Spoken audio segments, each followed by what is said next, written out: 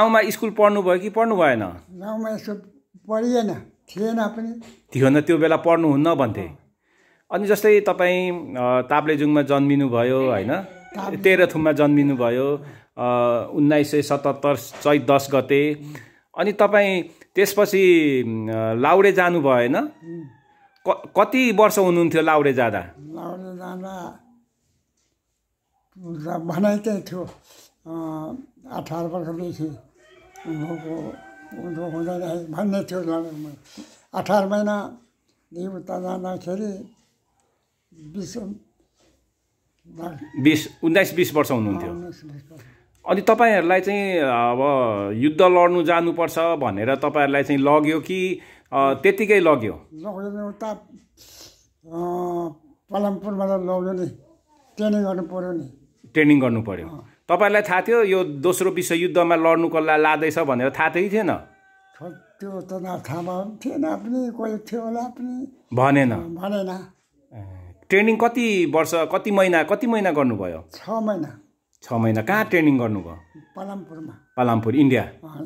Training गरेपछि तपाईँहरूलाई अनि कहाँ लग्यो? ट्रेनिङ गरेपछि फिल्डमा त्यहाँ सन्तान उसमा लडाइँमा जानुको लागि जम्मा पार्यो। त्यहाँ जम्मा पार्यो। कति हुनुहुन्थ्यो, कति सय हुनुहुन्थ्यो तपाईँहरू? गनेर शान्ति अनि त्यहाँ लडाइँमा जानुपर्छ भनेर उ गरेर दिनै राख्यो। जम्मा त्यो सामा सरदम जम्मा दिएर लडाइँमा जानुपर्छ भनेर गयौँ। जाँदा उसमा पर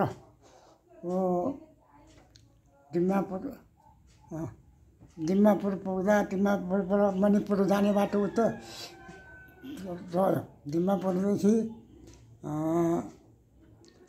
बस त्यहाँ बसेर त्यहाँदेखि लड्नु पर्यो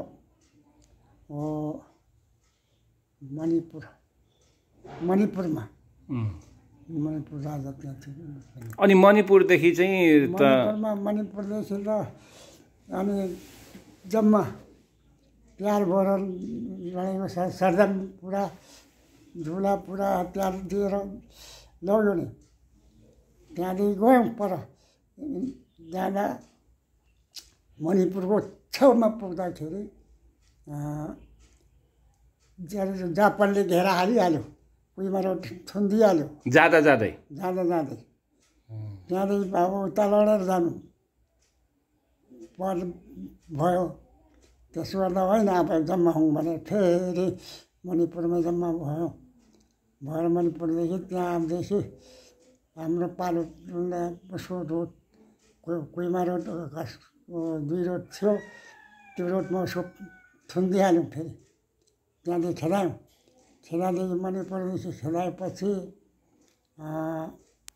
पर बर्मा सिमानामा पुर्यायौँ। त्यहाँदेखि पो फेरि बर्मा सिमानादेखि भएन। त्यहाँ पुगेपछि उता जापान यता छन् भनेर उतापट्टि गएर ढुक्ने भयौँ। उता त्यहाँदेखि पनि भएन। यताबाट फौज आइपुगे, जम्मा हवाई जहाजहरू लड्ने जम्मा आइपुगेर जम्मा भएर त्यहाँदेखि गएको लड्दै जाँदा शिलाङमा पुग्यौँ। शिलाङको नाम पुगेछु। त्यहाँ नदी 2 नाम पनि बिर्स्यो। नदी के भन्थ्यो। त्यहाँ पुगेपछि अब कोही माथि इन्डो चाइना गयो। इन्डो चाइनादेखि कोही त्यहीँ रुङ्गे बस्यो। अनि जम्माबाट छुट्यायो घाइते जति पहिले सन्तानमा जानु भनेर। अनि जम्मा त्यो उसमा गएर जम्मा भएर बस्यौँ। त्यहाँदेखि उही यस्तै सायद मऱ्यो हाम्रो साथमा। त्यसको चिना बनाउनलाई म दार्जिलिङ जाने मान्छे, देख्ने मान्छे छ छैन अन्त म छु भने ल त्यहाँ जानु है भनेर हुकुमको साहबसँग आयौँ। आउँदाबाट कति बेला बोल्दाखेरि लु आज ऱ्याङ्सम्म चाहिँ बन्द अब भन्यो हो भएन फेरि त्यो साहबले तल उसमा खोजिवरि साथी पुऱ्याएर लङ्गडा पार्टीमा मलाई ड्युटी दियो त्यो लङ्गडा पार्टी समातेर इन्डिया जानु भनेर अनि त्यो लङ्गडा पार्टीसँग आयौँ थुप्रो अब 2-3 दिनमा मात्रै गाडी भर्थ्यो। तपाईँको साथीहरू कुनै घाइते भएको थियो कि थिएन? साथी त त्यसबेला अगाडि उसमा थुप्रो मरे 3-4 जना मरे त्यो मरेको थिएन। अनि त्यो लडाइँ हुँदाखेरि तपाईँहरूको जुन त्यो लडाइँ भयो जापानी सेनाहरूसँग, जापानी सेनाहरू कतिको कडा थियो त? तपाईँहरू नेपाली सेना कडा, नेपाली तपाईँहरू गोर्खाली कडा थियो कि जापानी सेनाहरू कडा थिए? मान्छे त जापानी हामीलाई हामी जस्तै हो, हामीभन्दा ठुलो पनि होइन। हतियार चाहिँ कसको चाहिँ अलिक बलियो अनि अलिक राम्रो हतियार चाहिँ कसको थियो? तपाईँहरूपट्टि थियो कि दुश्मनहरू थियो हतियार? उतापट्टि हतियार कम हाम्रो अलिकति धेरै थियो र त्यो तोप लडाइँसम्म जम्मा गर्दाखेरि हटियो नि।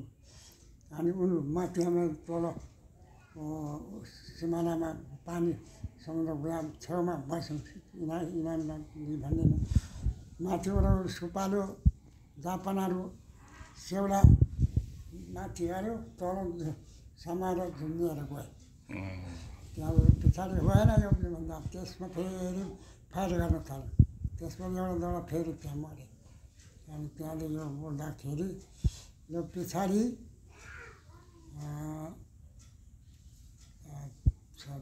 त्यहाँदेखि तिनीहरू अब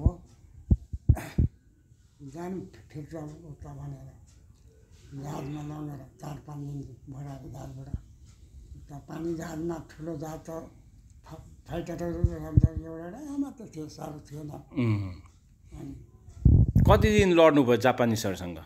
जापानीसँग चाहिँ उयोदेखि सुरुदेखि नै लड्यौँ नै जापानसँग।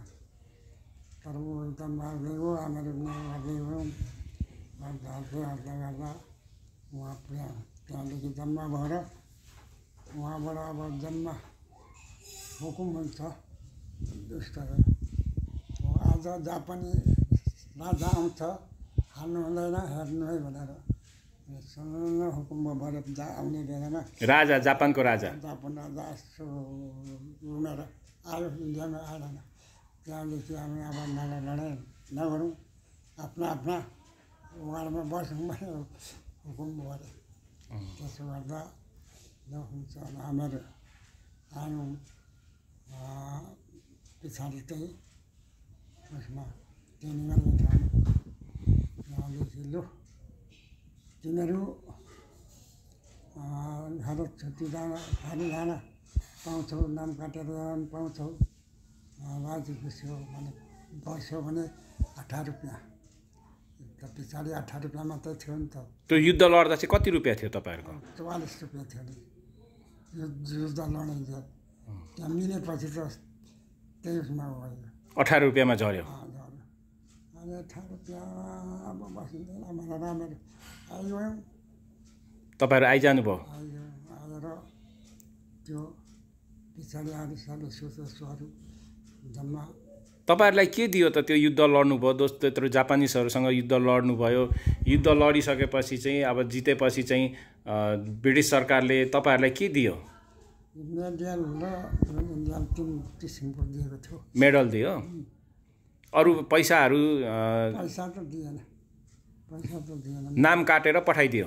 नाम काटेर पार्किङ जेलको त दिएन, उता गरिन जेलको त त्यो नाम काटेर आएपछि पैसा दिएन। तपाईँले त्यो युद्ध लड्दाखेरि चाहिँ कस्तो अनुभव गर्नुभयो? नेपालको तपाईँको घर परिवारको कतिको सम्झना आयो? अब मरिन्छ कि बाँचिन्छ कि तपाईँको मनमा कस्तो उब्जेको थियो? जेलदेखि हुन्छ होला भएन, आइगयौँ, जे भए पनि नआउने थियो भनेर आयो। आएर तर नलडाइ मिला पनि भयो, सन्त भयो त्यहाँदेखि। अनि तपाईँहरूलाई त्यो बेला युद्ध लडिसकेपछि चाहिँ पछि यो जापानिजहरूसँग बेकारमा हामी लड्यौँ भनेर तपाईँले चाहिँ सोच्नुभयो कि सोच्नु भएन? हाम्रो दुश्मनी थिएन, यो बेलायत सरकारले चाहिँ हामीलाई लगेर चाहिँ जापानिजहरूसँग युद्ध गर्नु लगायो भनेर सोच्नुभयो कि भएन? सोच्नुभयो। तर त्यहाँबाट आयो, त्यहाँदेखि फेरि सेकेन्डबाट उसमा कश्मीरमा वार हुने भयो। फेरि कश्मीरमा पनि लड्नुभयो?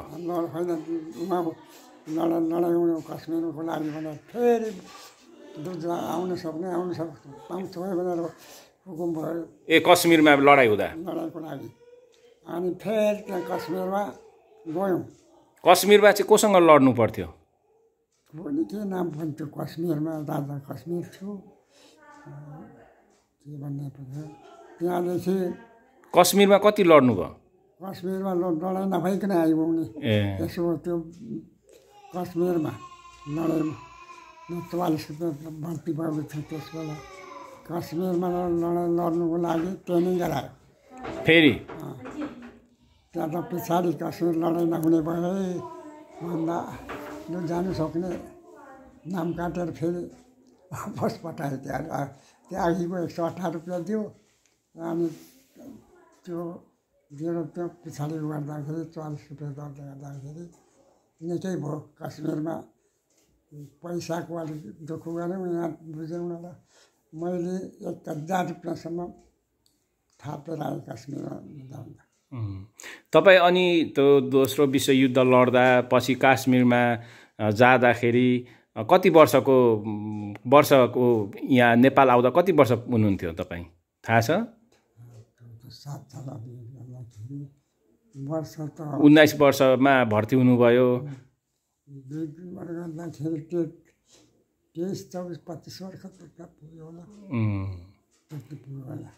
त्यति बेला तपाईँहरूको हतियार चाहिँ के थियो विशेष? त्यो दोस्रो विश्वयुद्धमा तपाईँहरूलाई लड्नको लागि हतियार के हतियार दिएको थियो? सबै थियो तयार भयो। त्यसमा त पानी ब्रिङ्गन जम्मा फुरी छुरी जम्मा तिनीहरू दियो। तपाईँ कुन टेन्जिआरको हुनुहुन्थ्यो त्यो बेला? टेन्जिआरको हाम्रो टेन्जिआरकै हो, त्यहाँ थियौँ।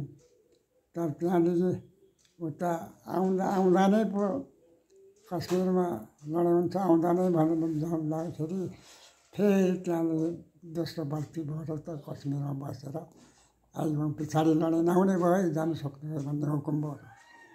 अनि मेरो ठेगाना थियो दार्जिलिङको। यसो गर्दा आउँदा पाहाडको सक्यो नेपालको, ल दार्जिलिङको लेखेर जानु, त्यता लेखेर आयौँ। त्यहाँदेखि पछाडि त्यत्तिकै अब दुःख थियो नि हाम्रो पाहाडमा हरेक चिजको। यसो दोकान सोकान यसो व्यापार गरेँ।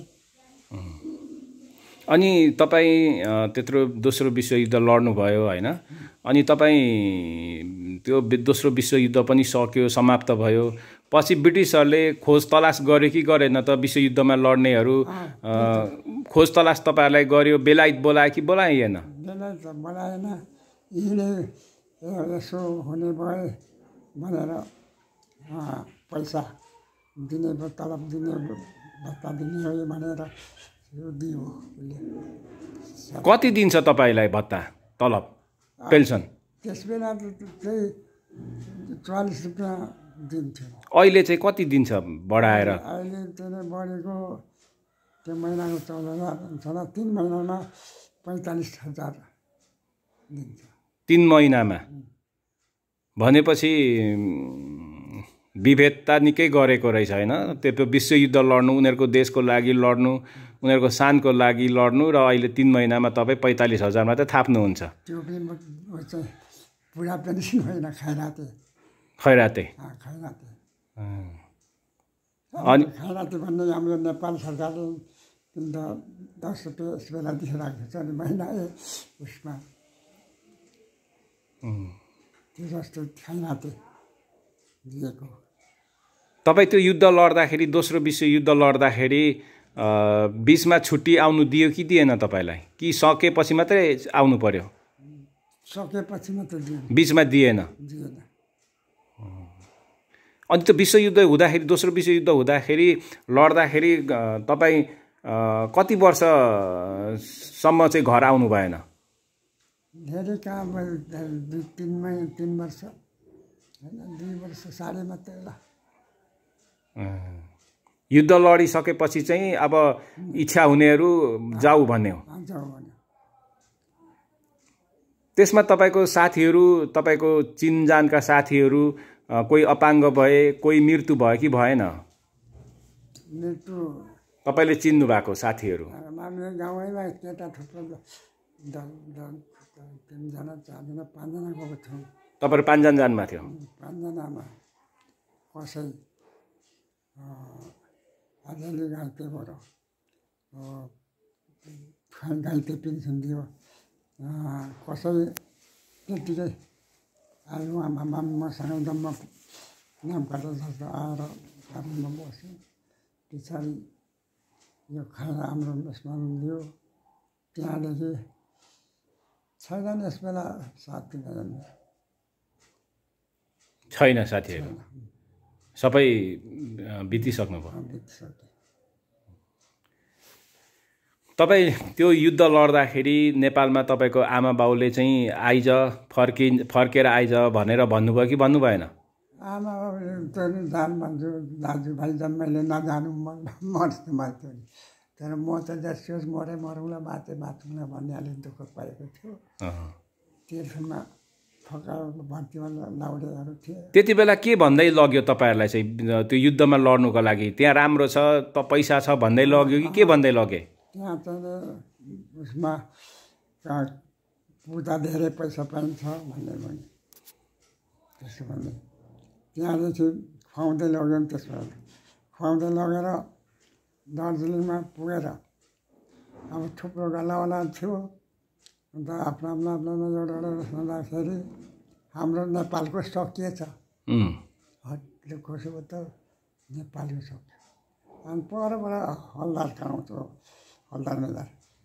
योमा त पाउन्ड पनि 95 पाउन्ड मात्रै रहेछ उनीहरूको होइन मेरो फेरि यो त नेपालको रहेछ हुँदै आऊ भइबस् आओस् भने सकिहाल्यो त्यो हुँदै भनेपछि डाक्टरले गयो चाहिँ गर्छ वर्छ गोराहरूको चाहिँ कति थियो त्यति बेला उनीहरूको त्यो उनीहरूको त पैसा थियो थाहा नै भएन थाहा भएन है तपाईँलाई भन्दैन थियो भन्दैन थियो उनीहरूले कम्पनी अफिस हुन्थ्यो कम्पनीमा अफिस हाम्रो एउटा त्यसमा राखेर पैसा माग्थ्यो उनीहरूले कहाँबाट उनीहरू लड्दाखेरि उनीहरूसँगै लड्नु पर्थ्यो कि तपाईँहरूलाई मात्रै पठाउँथ्यो होइन उनीहरू पनि सँगै जान्थ्यो सँगै जानुहुन्थ्यो उनीहरू त झन् सँग नगए त यहाँ छ यहाँ बस्नुहोस् उनीहरूले जस्तै त्यति बेलाको तपाईँहरूले भाषा जस्तै अङ्ग्रेजी बोल्थ्यो उनीहरू तपाईँलाई अङ्ग्रेजी पनि सिकाएर लान्थ्यो सिकाएर त्यो कि इसाराले पनि होइन यसो सिकाउँथ्यो यो यति यो रुपियाँ यति यसको दाम यति यसो सिकाउँथ्यो हामी यहाँ पुगौँ यति हुन्छ भनेर तर त्यो सबै चाङ्खा छ नि अब यसरी घेर बस यसो गएर बस्छौँ कताबाट कहाँबाट एउटा जापान खोसेर आएर एउटा घोडा चाहिँ मारिहाल्यो जापानलाई होइन जापानले हाम्रो घोडा मारियो ए गोरालाई जापानले तपाईँले चाहिँ कतिजना दुश्मनलाई मार्नुभयो ठेगाना हुँदैन अब ठेगान हुँदैन है अब यहाँ लुकेर यसरी बस्नुपर्छ चलाइरहनु पर्छ बिल्डिङ 100 राउन्ड बकाएर त्यसमा मार्यो यसो गएर अलिअलि स्याल दस्तहरू गराउँदा पनि बेला पठाउनु पर्यो राति चाहिँ सुत्नु कि या राति पनि लड्नु होइन राति आउँदैन नि आउँदैन राति त आउँदैन नि खानु चाहिँ के खानु पर्थ्यो त्यो युद्धको बेला तपाईँलाई के दिन्थ्यो खाना हरेक पुग्थ्यो टिनमा क्यानमा उसमा टिनमा पुग्थ्यो गोरुको मासु भिन्नै माछाको मासु भिन्नै भैँसीको भिन्नै त्यसरी तस्बिरमा हुन्थ्यो कति खान्छ भन्यो जति खान सक्यो लगेर खायो पाउँदा त्यो ठाउँ नपाउँदा सो काम त्यस्तो खेल्नु पर्यो। 1939 देखि 1945 सालसम्म चाहिँ दोस्रो विश्व युद्ध यो भयो। करिब 70 देशहरू जल थल वायुसेनाहरू चाहिँ यस युद्धमा सहभागी भए। 6 करोड मानिसहरूको ज्यान गयो यो दोस्रो विश्व युद्धमा। र नेपाल प्रत्यक्ष रूपमा सहभागी नभए पनि अप्रत्यक्ष रूपमा नेपालीहरू सहभागी भए, जुन चाहिँ बेलायत युवाहरूलाई, नेपालको युवाहरूलाई बेलायत पठाउने काम गर्यो। दोस्रो विश्व युद्धमा तथ्याङ्क अनुसार 2,50,000 नेपाली युवाहरू फौजमा, बेलायत फौजमा पठाएको तथ्याङ्कहरूले बताउँछ। र यसको यो दोस्रो विश्व युद्धमा पठाउने नेपालका त्यो बेलाको शासक जुद्ध शमशेर राणा थिए, जुन दोस्रो विश्वयुद्ध समाप्त भएपछि बेलायती सेनाहरूले, बेलायत सरकारले चाहिँ जुद्ध शमशेर राणालाई फुल अनरी जनरल पद पनि उपलब्ध गराए जुद्ध शमशेरलाई। र यसरी नेपाली भूमिबाट नेपाली युवाहरूलाई पहिलो दोस्रो विश्वयुद्धमा सहभागी जनाए। उहाँलाई फाइदा त के भएर अहिले तपाईले हेरिसक्नुभयो, सुनिसक्नुभयो। उहाँलाई मात्र 19 रुपैयाँमा लडाई खटाएका थिए र बेलायती सेनाले कति पाउँथे त्यो उहाँलाई कुनै जानकार पनि थिएन। र उहाँहरूभन्दा नेपाली सेनाभन्दा सुविधा निकै थियो भन्ने कुरा उहाँले भन्नुभयो। जुन उपलब्धि त केही थिएन, जापानिजहरूसँग नेपालको दुश्मन पनि थिएन, तर पनि नेपालीहरूलाई सहभागी भएर जापानसँग लड्नु पठाए। अहिले पहिलो र दोस्रो विश्वयुद्धमा लड्ने हाम्रा अग्रजहरू यहाँ धरानमा अहिले हुनुहुन्छ र एकजना विराटनगरमा पनि हुनुहुन्छ भन्ने सुन्नमा आएको छ। र यसरी हामीलाई अझै पनि बेलायती सेनाहरूले भाडाको रूपमै प्रयोग गरिरहेको छ। यो सम्पूर्ण नेपालीहरूले र अहिलेका जुन युवाहरू 25 केजी डोकामा बालुवा बोकेर जानेहरूले पनि अनुभव गरेका छन् र उहाँलाई पनि थाहा छ। र पनि बेलायत सेनामा जानको लागि दिनरात खटिराख्नु भएका छन्, खटिरहेको देखिन्छ। सडकका गल्लीहरूमा कराइरहेको सुनिन्छ। विभेद छ र त्यो विभेदलाई अन्त गर्नको लागि गेसोले थुप्रै आन्दोलनहरू गरे, तर पनि दोस्रो विश्वयुद्धमा लड्ने हाम्रा अग्रजहरू अझै पनि यो अवस्थामा हुनुहुन्छ र उहाँले महिनाको 45,000 मात्रै थाप्नुहुन्छ। उहाँको बीचमा नाम काटियो, युद्ध सक्यो, अब तिमीहरू घर जाने भए जाऊ भनेर चाहिँ उहाँहरूलाई चाहिँ एउटा खाली खुट्टा जस्तै यो एउटा सेनाको बोली वचनमा खाली खुट्टा भनिन्छ, खाली खुट्टाकै रूपमा पठाएको रहेछ। र अहिले यो माग कहाँ छ, के छ, त्यसको अत्तो पत्तो छैन। र बेलायत सेनाले, बेलायतीहरूले यो विभेद गरेको र नेपालमा विभेद गरेको सालाखाला एउटै रूप देखिन्छ। र त्यो शासकहरूले, त्यति बेलाका जुद्ध शमशेर राणाका वंशजहरूले बेलायतमा पठाउँदाखेरि, नेपालीहरूलाई पठाउँदा निकै बेनिफिट फाइदा लिएको पनि हामीले पढ्न सुन्न पाइन्छ। उहाँ जस्ता अग्रज व्यक्तिहरूले पनि यो कुरोहरू जानकार दिनुहुन्छ। उहाँले अहिले लगभग 102 वर्ष उहाँ पुग्नुभयो। उहाँको त्यस्तो दुख बिमार केही छैन, तर अलिकति हिँड्दाखेरि चाहिँ उहाँलाई समस्या छ। र उहाँसँग अहिले यो उहाँको निवासमा आएर सानो एउटा उहाँको अनुभव सुन्न पाइयो। उहाँलाई निकै सोध्ने इच्छा थियो, तर पनि उहाँको अलिकति उमेरको हिसाबले उहाँलाई आराम पनि चाहिन्छ। यसैले उहाँलाई थोरै भए पनि उहाँको कुराकानी हामी सुन्नु सक्यौँ। र उहाँले जति बोल्नुभएको कुराहरू त्यो हामीले बुझ्नु पर्दछ र बुझौँ। यो अति विभेद कार्य उहाँ लड्नुभयो बेलायत देशको लागि, तर अन्तिममा उहाँलाई खाली खुट्टा पठाइयो। र यस्तो व्यक्तिहरू अझै पहिचान गरेर चाहिँ बेलायतमा जो अहिले आन्दोलन गरिराख्नु भएको छ हाम्रा ठुला बडाहरूले, उहाँले यस्ता व्यक्तिहरू, यस्ता अग्रजहरूको कुराहरू पनि बेलायत सरकारसँग सुनवाई गरे। अलिकति उहाँलाई पनि केही हुनेवाला थियो, उहाँका परिवारहरूलाई पनि। आज युवा अवस्थामा अर्काको देशको लागि लड्नुभयो। आज उहाँ आफ्नै निवासमा एउटा अपाङ्गको रूपमा बसिराख्नु भएको छ। अब यो नेपाल सरकार र बेलायत सरकारले कसरी लिएको छ र अहिले आन्दोलन गरिराख्नु भएका हाम्रा अग्रजहरूले के सोच्नु भएको छ, कसरी लिनु भएको छ, यो जिम्मेवारी उहाँहरूलाई नै सुम्पिन चाहन्छु।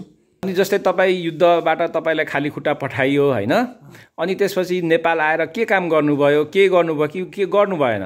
पहाडमा गएर के गर्नुभयो?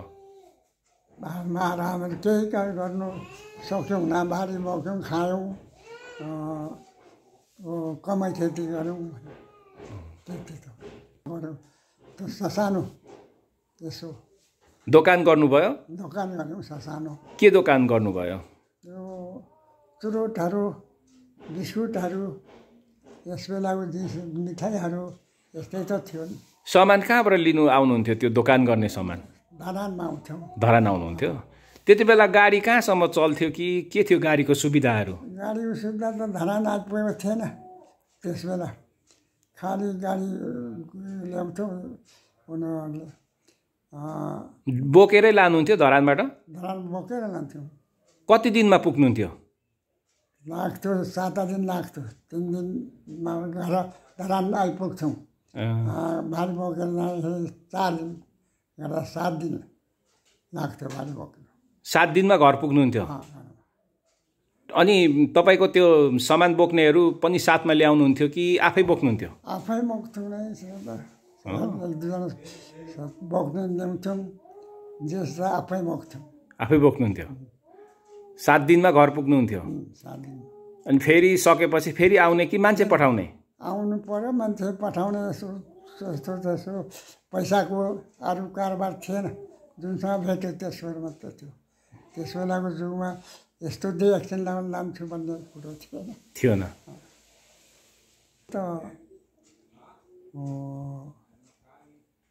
10-12 वर्ष गऱ्यो। 10-12 वर्ष गर्नुभयो दोकान?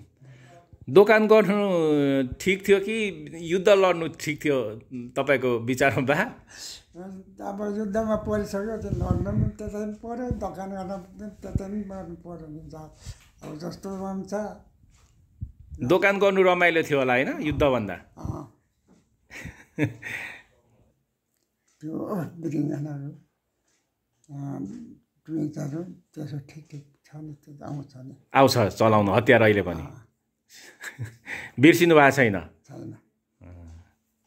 तर पर हेर्ने त हान्ने ठाउँहरू पो राम्रो आँखा लिँदैन। नभए यहाँ पर्खाउनु त त्यहाँ चाहियो, त्यहाँ चाहियो भने फ्याट आइजान्छ। अहिले भेटाउनु भने पर्खाइहाल्नुहुन्छ? पर्खाइहाल्छ। त्यति चाहिँ सिक्नुभयो होइन त? अरू अब खाली खुट्टा पठायो, पैसा सैसा कमाए नकमाए पनि त्यति बन्दुक सिक्नु, पर्काउनु चाहिँ सिक्नुभयो। पल्टनको नम्बर भन्नुहोस् त। 14 मान्छेको दिएको नम्बर, उसले दिएको नम्बर कि नम्बर त त्यो 109214। 109214। 109214। कश्मीरमा गयो न, उता फेरि फर्काइदियो, बिचमा कथा हो छैन, एउटा दुईटा नि। अनि के अब तपाईँसँग एउटा कुराकानी भयो। अब तपाईँ पनि अलिकति तपाईँको स्वास्थ्यले अलिकति बोल्नु तपाईँलाई पनि गाह्रो हुन्छ। यो समस्या हामीले बुझ्नुपर्छ। तपाईँलाई धेरै धेरै धन्यवाद छ। तपाईँले तपाईँको अनुभव सुनाउनु भयो र तपाईँको सुस्वास्थ्यको कामना गर्दै तपाईँसँग बिदा लिने अनुमति लिन्छु। हवस् त है बा? हस्, सेवा हो।